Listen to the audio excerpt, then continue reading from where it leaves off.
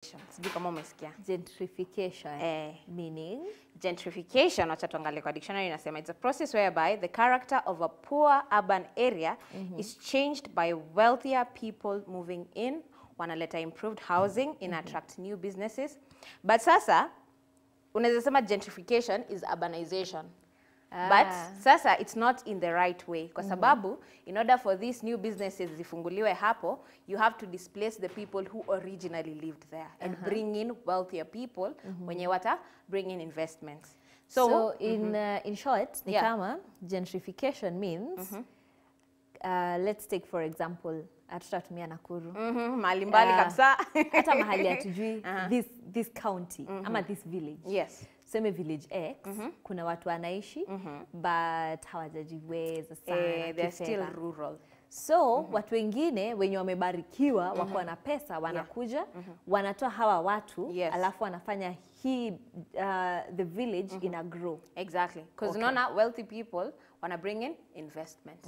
Mtu akihamia hiyo place atajenga nyumba kubwa, a big house, alafu from there, mtu ataona wow, wealthy people wamemove kumaanisha there is room for business. Afungue kihoteli, afungue hizo amenities zingine zote. But it's not a very good thing kwa sababu wana displace the people who are originally there.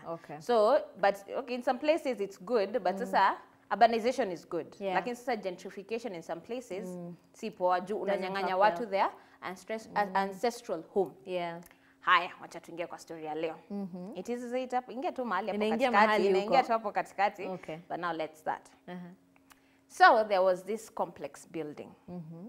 A very old building. Like zile enzi za kitambo. Unajua hata saizi ukitembea Nakuru, there's some places, ama not even Nakuru, just in the country. Unatembea unaona some structures zenye zilijengwa na wazungu kitambo, bado ziko. So this particular building ilikuwa hivyo. Ni building imepasiwa kutoka kwa baba ya baba ya baba ya baba ya baba yake hivyo. So it is a very old building, lakini it is still standing. So the owner of the building was never really concerned nayo. But such yenye alifanya, because ilikuwa complex, ilikuwa mahali katikati, it was centrally located. Alikuwa amekubali watu, alikuwa amerentisha watu, people had businesses there kwa the first floor. Alafu uko juu ilikuwa residential homes. Na most of the time ilikuwa watu wako na businesses hapo, kwa first floor, wanaishi juu. But ilikuwa, it's very old. Kwa hivyo watu wengi wenye walikuwa wanaishi hapo si watu wanajiweza kifedha. So unapata mtu anatoka kwa kazi kake pale, tuseme yako na kahoteli, kulikuwa na kahoteli, kulikuwa na mtu wa dry cleaning pale. So mtu anatoka, kuna mwingine alikuwa wa karate, judo, amefungua ka studio hapo. So that was it for that place.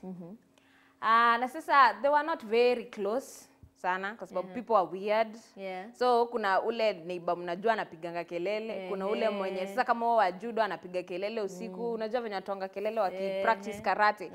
So yes, hawakuwa na shida, hakuna mtu alikuwa shida na mwingine. Everyone was doing their own work yake, but hawakuwa mingiana. So they kept on living, rent was affordable for them, nini. So an investor comes to this particular town. I have to remember it's an old building. So around it, sasa wao mwenye alikuja, wao investor, amenunua the buildings around that complex na amezi demolish zote. So he's putting up new structures. Now that is an example of gentrification. Alitoa kila mtu mwenye alikuwa hapo, akanunua the land zingine alikuwa na grab forcefully, akademolish, akajenga vitu zenye yeye anataka. Exactly. So as this is happening, the people in this complex wanaangalia tu wako like, it does not affect us. So bora hii building yetu ijaguzwa, si tuko fiti, wacha iendelee huko. So after this guy was done, this investor, amedemolish hizo zote, amejenga. So the only old building hapo kwa hiyo place, not it was so evident you could see it from 1,000 miles, kwa sababu it was katikati. Kwa hivyo mtu tu, that is the first thing ulikuwa unaona. So huyu investor akapata a lot of pressure. Akaambiwa, you need to demolish this building. Na uchukue, ujenge another one, another complex. Yenye sasa ni more modern. Aka approach the owner of the building. Hakuwa na pay much attention to it because alikuwa na other buildings, other places. So hiyo yake ilikuwa tu, it's ancestral, so iko tu, you know. Aya, akaapproachia akaambiwa, nimenunua complexes zote zilikuwa around your building. Na hiyo yako moja, I also want that one. Akamwambia, you're not even asking. I want it. I want that one. It's the only one that I don't own in that area. Huyo mwenyewe akamwangalia. Akamwambia fanya hivi. Nitako tu. Shika masikio yako. Ujeme hata ufanye nini, I am not selling you this building. Go look for a building somewhere else. But my building sikuzi. Alafu like alikuwa ametosheka na pesa, this owner of the complex. So to him it was more of keeping the legacy going. Alitoka kwa babake alitoka kwa babake, hivyo. So yeye alikuwa anajua itafika time ape the son. So kwake this is legacy. I'm not giving you legacy, ni sawa. Imezeeka ni sawa. But it's still my legacy. I'm not giving you anything. Amwambia shika masikio. Haya, amwambia na next time usikuja hapa. Sawa sawa? I am done with this conversation. Okay. Sasa like every other place kuna kuangana mwenda wazimu kwa kila soko. Hakukosangi mwenda wazimu? I don't think so. I don't think it's true actually. Kila soko, no, ukienda hata soko ya hapa Nakuru, kuna mtu unajuanga huyu amevaa matambara nini, bas. So there was this particular madman. Okay. Alikuwa anazunguka kwa hiyo complex.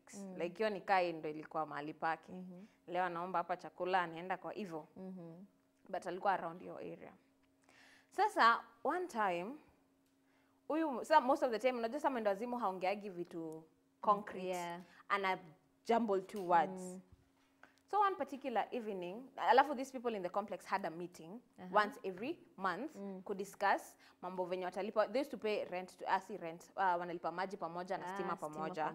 Kwa sababu it's a very old building. So they pay the nini iko one place. The system zile za kitambo. So everything has to be done from one point. Set ile ati wewe juu kona nini like venye uko na kamita kwako ama tokens kwako unajua hii token ni yangu peke yangu nalipa hivyo. So wote walikuwa nalipa pamoja. Na pia wakidiscuss guidelines za venye wata maintain complex hivyo. Sasa this one time wamemaliza meeting and mostly ilikuwa jioni after wamemaliza kazi ndo wanaingia meeting dakika kadhaa in one of the halls kwa sababu the whole building haiko imejaa. So wanaingia kwa one of the halls, they talk, wana discuss alafu kila mtu anaenda kivyake. So wakiingia after wameingia kwa hiyo room, now they are discussing, wamemaliza guidelines, wakitaka kutoka, this madman comes. Aya, so amekuja akiongea complete sentences. So everyone is shocked and they want to know, huyu mtu ameishi hapa, tunamsikianga akiongea na venye anaongeaga amekingi complete sentences, statements. Lakini saa hizi anakuja na anaongea vizuri. Akamwambia, "Wase." Utamwambia, "Okay, unatakaje?" "Ni chakula, tutakupea chakula wewe uende utafute kwa kulala." Akasema, "Hapana, niko na siri." "Ati siri?" Mwambie, "Haya, unatakaje?" "Haya, nataka niwapei siri." Mwambie, "Sasa tupe." "Ati hapana, before niwapei siri, nataka tufanye aje? Mnipe chakula, mnipe nguo na mnipe mahali pa kulala." Akamwambia, "Unatupima. Hakuna siri uko nayo, sema tu nizo."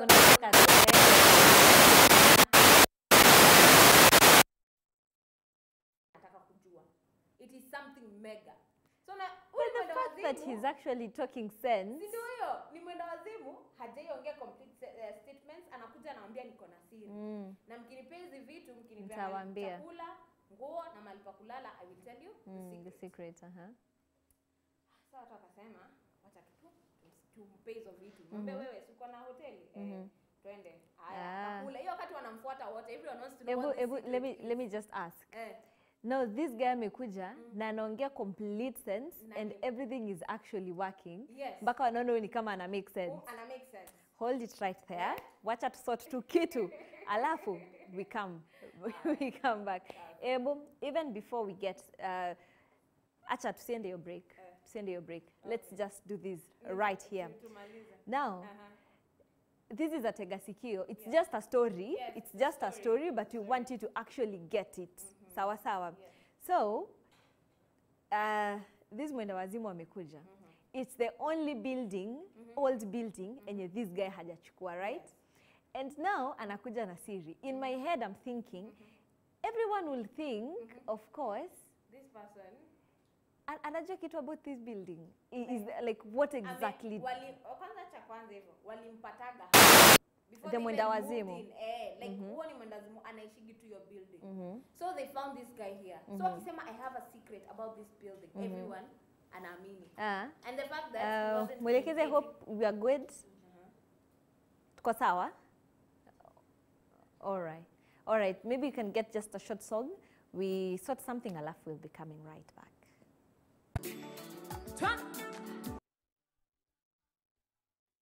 Yes. All right, hitalafu kidogo tu ya kimitambo, but we are back. We apologize for that. So, yes, so tumefika kwa the madman.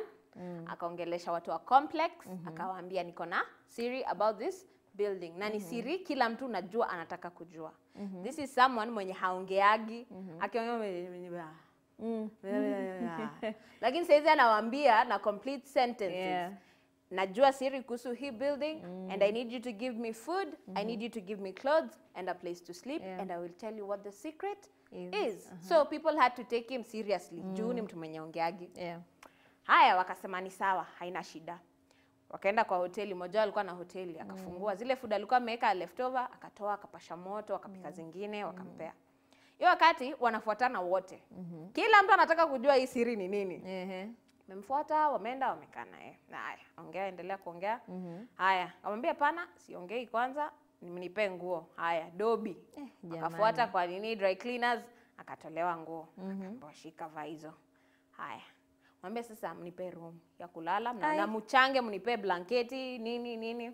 Wakafuatana, wewe toa blanketi, wewe toa hii hivyo. Wakamtengenezea ka room. Sasa since the building haiko imejaa kabisa, wakatafuta tu ka room, ka back room tu mahali, wakaenda wakatandika hiyo nini, wakampea kila kitu ya kulala. Akasema sawa. Sasa wakamwambia sasa juu tumekupea kila kitu nataka, siri ni gani? Akaambia na nataka mni take very serious. Now this is a mad man telling you that. Nataka mni take very serious. Ambia aya sawa sema. Mnani take serious? We sema chenye unasema kwanza. Sema chenye unasema. Ako like okay sawa. Hii building before ijengwe. Unaona chini kwa foundation kuna nini? Useme kuna nasikia sijashiba, turudi kwa hoteli. Watu wako wewe, ni useme ama tukunyang'anye vitu zote tumekupea saa hizi. Ako like sawa. Nataka mni promise, nikiwaambia mtanipea supply ya food. Hata kama ni leftovers, bora mnipea supply. Mwambie ni sawa, wewe sema chenye unasema. Ati hii building ikijengwa uko chini kabisa. Kuliekwa gold. Kwa foundation. Watu wakaanza kucheka. Alijuaje imewekwa gold kwa foundation? Ambia unatupima wewe. Ati iliekwa gold uliambiwa na nani? Ati baba yangu alikuwa mangwenye walieka. Na hii ni story tumekuwa tukipitisha through generations. Akamwambia wewe hapa. Ati sasa akaanza kuambia unafikiria mbona nazungukanga hii building na siendangi mahali? Nijua I know the value that is kwa foundation. Wakaanza kuona ni kama ina make sense. Mmoja akasema huyu mtu anatupima. Huyu mtu anatupima ni place ya kulala tu alikuwa anataka na food na nguo. Na sasa juu amepata anaweza tuambia anything. Ndio tumwamini. Wakasema ni sawa. Wewe fanya aje? Juu umepata place ya kulala enda ulale. Wacha sisi tuende kwa manyumba zetu. Watu kuulizana aje? Mmoja akauliza aje? Before tuende history ya gold to confirm ama tuachane nayo. Kaambia wewe na unaamini mtu mwenda wazimu, kwani uko na shida? Hebu kila mtu aende alale, kesho tuko na nini? Tuko busy sana, lazima tuamke mapema. Haya, watu wakarudi kwa manyumba zao. Sasa katikati ya usiku unajua venye tokens inaliaga kulikuwa na masauti kama hizo 500 kwa hiyo place. Kuna ile tu some mmoja akaamka anajiuliza aje, mwenye aliambia watu alikuwa anauliza watu kama to take hiki to serious. Anasikiza masauti anajiuliza aje hizo ni nini? Mbe saizi watu wamepoteza tokens saa 6 usiku. Akasema ni nini inaendelea? Akanyamazia hiyo story. So the next morning vitu tu ziko kama kawaida, watu wanaongeleshana, watu wakaendelea na kazi. The next night the same thing. Sasa akasema aje wacha nitoke niangalie ni nini watu wanafanya ama ni nini inaendelea. Haya, natoka. Alafu wakati hiyo building sasa nakwambia sasa everything was happening from one particular point. So alikuwa anashindwa hizi sauti zinatoka wapi. Na ni hiyo sauti tu ya token inalia. Haya, akashuka. Akashuka chini, alikuwa anakaa juu kwa stairs. Akashuka. Haoni mtu yoyote. But anasikia tu hizo sauti. Akateremka chini kwa basement. Sasa basement kuna giza. Hakuna kitu yoyote. Anatembea tu pole pole. Anasikia tu sauti sana, anafuata kwenye hiyo sauti inatoka.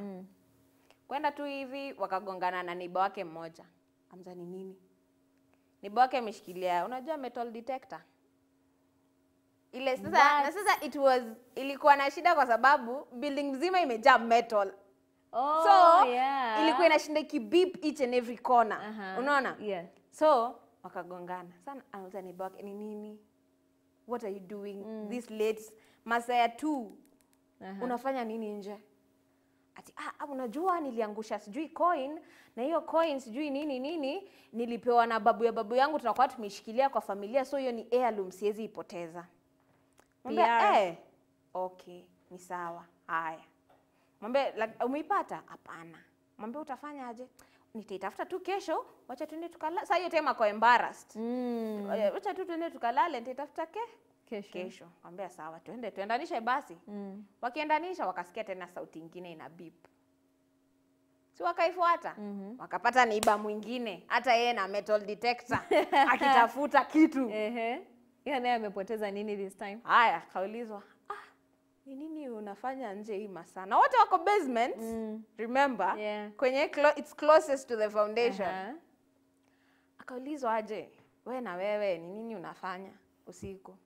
Ati hapana, kuna pendant nimeangusha na ni very important, nataka kupropozea nayo nini?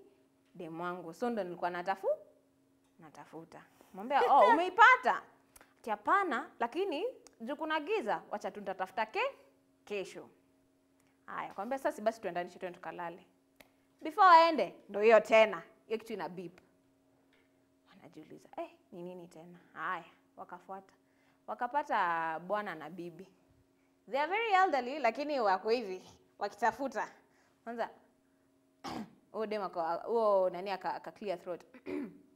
Wakashtuka. Wako ni nini mnafanya usiku saizi? Ati hapana, ni kijiko mnatafuta kwa basement. Surely. Mwambie sasa basi tuendeni tukalale. Mwambie sawa.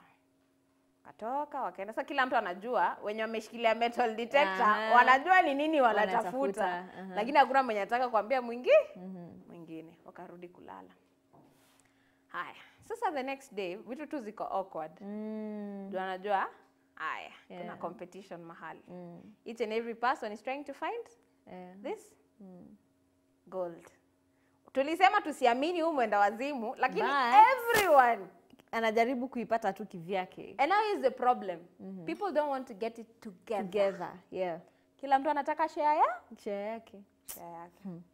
So the next night the beeping continued. Sasa mwenye alikuwa anaisikia hata ya kama mimi siachi nyuma. Tunatafuta ni sawa. Tunatafuta sisi wote. Haya, on this other end the madman yeye amepata chenye anataka. So ako very much at home. Ako very much comfortable. Sawa? Yeye tu ndo atoki kutafuta gold. Yeye atoki kutafuta, mbona nyinyi tafuteni. Like it is up to you. Fanyeni venye mnataka. Haya. So wakaendelea tu every night wanatafuta. So this investor, kunakumbuka alinyang'anywa hiyo building. Na yeye akasema hatalala. So alikuwa akatuma mtu. Aende pause kama anakaa kwa hiyo complex ndo ajue nini inaendelea. So this person, the first night amefika hapo, anasikia hizo beeping sounds. So ako curious, ni nini inaendelea? So anaenda napata watu basement na hiyo ka metal detector. Na kila mtu ako na excuse, hakuna mtu anataka kusema ukweli ni gani. Until this man mwenye alitumwa na investor akapatana na the madman. Sasa akauliza huo na hakuwa anajua ni madman, kumbuka amepewa nguo, amepewa nini? Yeye ako sawa, so hata anakaa mtu normal. Akamuuliza, I've been noticing ikifika masaa ya saa 8 hapo kuna tu beeping sounds nasikia. Hizo ni za nini? Akamwambia, hujui siri? Mbe siri gani? Hii building iko na gold. Akamuuliza, what do you mean? Mbe, yes, this building has gold. Akamwambia wewe wache hizo. Akamwambia unafikiria ni ufala watu kuamka saa 8 usiku kutafuta gold? Mwambie wewe fanyaje? Enda tu ulale kwa room yako. Ikifika tu amka uende uone ni nini wanafanya. Wako na hizo metal detectors. Haya. Hiyo siku akaamka. Si akasa anatiptoa anajaribu kuangalia, anapata mtu ameshikilia tu metal detector na wote wako basement. Lakini kila mtu anafanya kivyake. Akijifanya pendant na tafuta mwingine ni kijiko, mwingine ni coin ya heirloom, mwingine sijui ni nini. Haya, so akaenda ka report back to the investor. Akamwambia hiyo building ni karibu kila mtu amechizi. Kwa hivyo kuwanyang'anya itakuwa very easy. Akamuuliza kwa nini? Mwambia they believe that there is gold in that building kwa foundation. Investor akasema that is what they believe. Akasema labda that is why the owner alikuwa anaikatalia. Maybe there is some truth to it. Akasema mimi sioni kama ni ukweli. Juu kama angekuwa shaipata size. Haya, so the investor the investor made it known that anataka hiyo building. Watu wenye wanaishi kwa hiyo building wakajua. Investor anataka hiyo building. Waka complain. Wakasema pana sisi hatutoki, hakuna kwenye tunaenda. This has been our home. We have lived here. Our businesses are here. Our homes are here. Hakuna kwenye tunaenda. Hamtutoi. This is where we will stay. Sasa investor akawauliza aje, mnataka pesa ngapi? I can pay you off to move to another place. This land I can just grab. Sawa? I'll pay you to move to a more better complex. Yenye iko na better resources, iko na better everything, just tell me how much. Mwambie sasa unajua kila mtu ameplantiwa hiyo nini hakuna gold. Mwambie so no amount is worth the gold. So no, we are not going anywhere. Sawa? Akamwambia okay sawa, hamtoki? Acha nitawaonyesha. Haya, this whole time waka approach the owner, the people in the building. Akamwambia sisi tulikuja na tukathreateniwa. Akamwambia si building ni yangu. Endeleeni kubaki hapo. Na kati yote hawaambii owner there is gold in the building. According to what the madman said. Kumbuka hatujui if it is true ama the madman was trying to find a way to get a good comfortable life. Haya, wamerelax tu, wameendelea tu na mambo, wanaendelea kuthreateniwa watoke nini. So, time moja after may have a meeting, their monthly meeting, one of them rose up and said, sasa, tuchukue tu deal ya mse, a demolished building. Aya, mse moja akasema hapana, hii building isikwe demolished. Mtu mwingine akasema, hebu imagine vitu zote tutafanya, hii building ikiwa demolished. Watu wakakumbuka that the gold ilikuwa kwa foundation. So, the only way they can access it is building ikiwa demolished. So, your realization ikagonga kila mtu. Watu wako like, yes, wacha tuchukue nini ya investor. Na hata tumwambie, we will even demolish it ourselves. Ndo wachukue nini? The gold. Gold yenye iko chini. So, they were willing to sacrifice their jobs. Their homes. We don't mind. As long as we know there is gold. Aya. So, wakakubaliana na investor.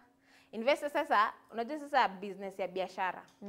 I will sell you anything, but probably you won't get the value for it.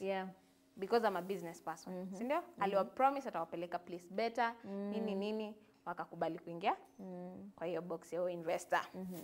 Haya. So wakaambiwa wasign ma contracts wote. Wamekubali kuvacate bila any mambo, hakuna venye watawafuata, wawasu ama anything, na wakafanya hivyo. Now the building was demolished. So obviously kiwa demolished, vitu zimejaa nini. Again, this same people, the tenants, walikuwa nakuja usiku. Sasa the people wenye demolish, investor haamini this gold there.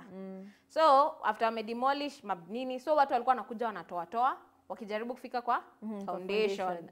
Ndo wajue kama there is indeed gold in there. Na kumbuka kila mtu anakuja kivyake. So they kept on doing that. Wakachimba. Hadi wakafika kwa the foundation. And there was something there. There was gold. There was something. Wakafunua. Wakapata there is gold. Okay. And everyone was happy. Sasa dividing this gold. Among everyone comes in. Wakasema aje wacha tuiache hapa hivi for now because no one knows na tunajua it take time before arudi, we will come back. So as they are waiting, One of them came back. Akabeba all the gold. Akacha tu kidogo like a few chunks hapo hivi. Yeah. Na akaenda. So wengine wanakuja the next day wanakuja wanapata there is nothing. Apart from a few chunks.